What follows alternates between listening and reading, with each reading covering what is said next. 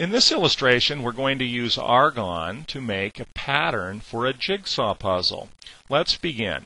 Our first tool is going to be a rectangle tool. Use the rectangle tool, you pick one corner and then another, and it's really easy and fast.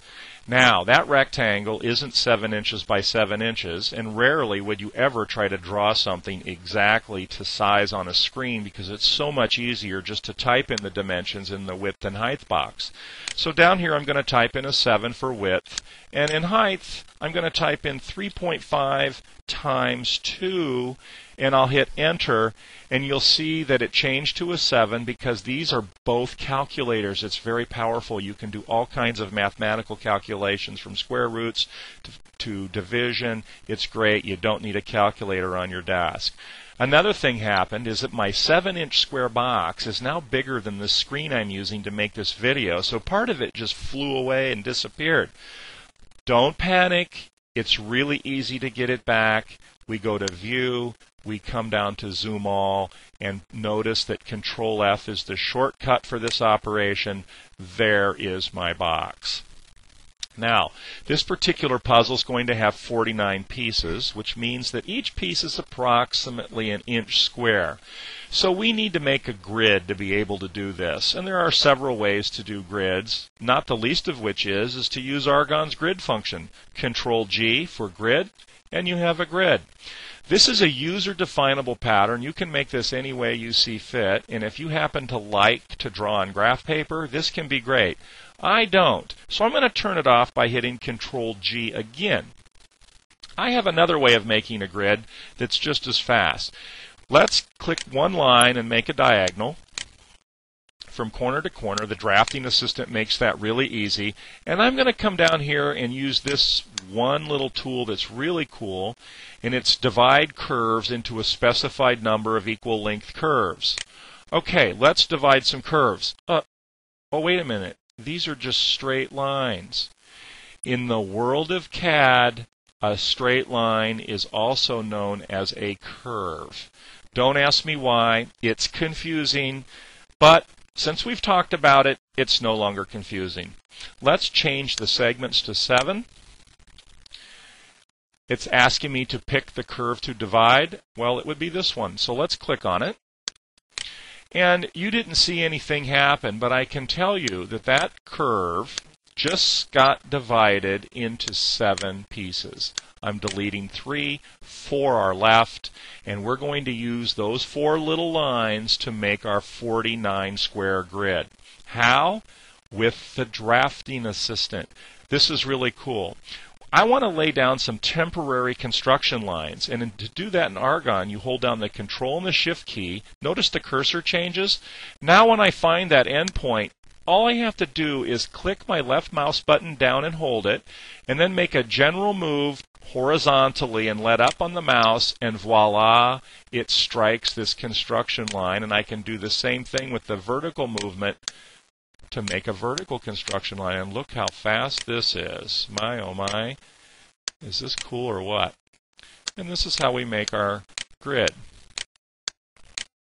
Well, that's done.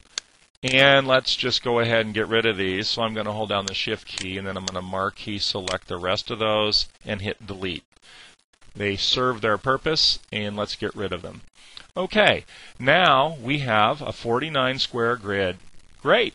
Let's make our first puzzle path piece that we're going to cut on the jigsaw. For that, Argon has lots of tools that will allow us to make really cool curves.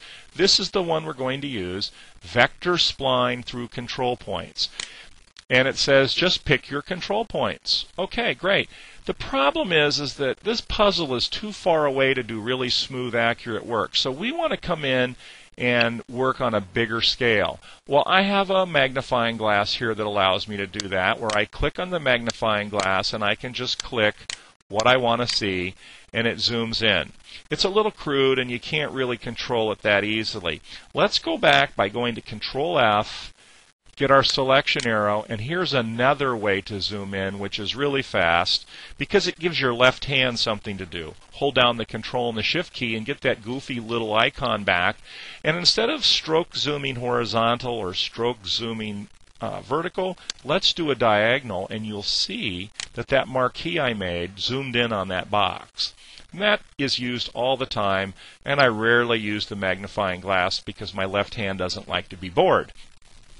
All right, let's get our curve tool and pick some selection points. Let's click there, there, there, and here. And you sort of get the idea, and we're close. But that's really not what I would consider a classic jigsaw puzzle profile, so we want to fix that.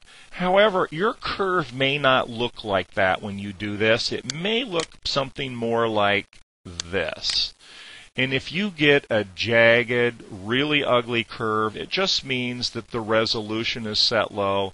Why would you have the resolution set low? Well, if your computer is underpowered, it makes drawing faster if it doesn't have to do perfect work. I happen to have a fast computer right here, so I'm going to right-click on that, come down to resolution, change it to super fine, and there I have my nice curve, but it's still kind of bad.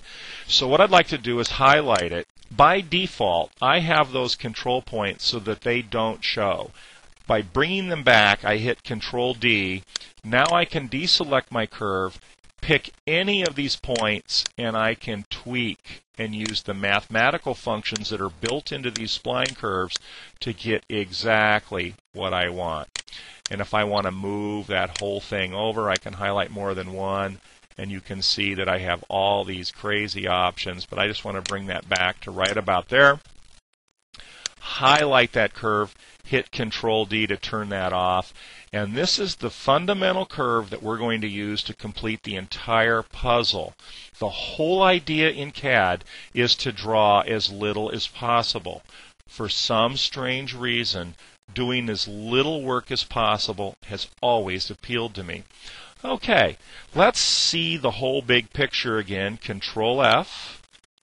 And now Argon has the ability to make copies of things really fast by just holding down the Control key and then using the drafting assistant to find that endpoint. I click on my left mouse button and hold it down, and I can drag a copy to this grid section, and that grid section, and that grid section. Now I'd like to hold down the Control key and drag one more copy right there, and come down and get my mirror tool. And the mirror tool says pick your beginning reference line. Well, I'm just going to use this construction line and stroke zoom that, and you'll notice my curve flipped over. That's all I really wanted to do. Get my selection arrow back, hold down the Control key, come back, and place a part there and a part there. Now that everything is going to get a little bit faster because I'm going to highlight, do a marquee selection around all of those, hold down the Control key, and drag a copy to here and a copy to here. And let's do one more copy. Use the mirror tool, and let's flip those.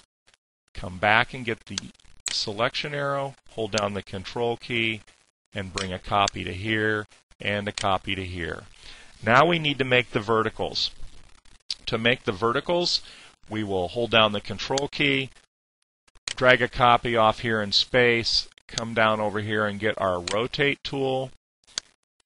And the rotate tool is set to 45, and it's asking me to enter the location to rotate about. Well, if I wanted to, I could change that to 90 and do it real fast, but what the heck? Let's just leave it at 45, and you can watch it click, and one more click brings it to 90.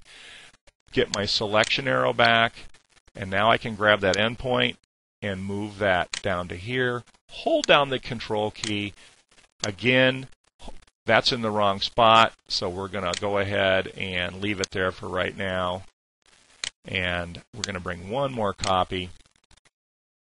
And let's use the mirror tool. And I can't see my construction line to get a good read for the drafting assistant, so I'm going to use this little tool right here. The arrow says if I stroke zoom to the right, it gets littler. If I stroke zoom to the left, it gets bigger. Well, that's really all I want to see.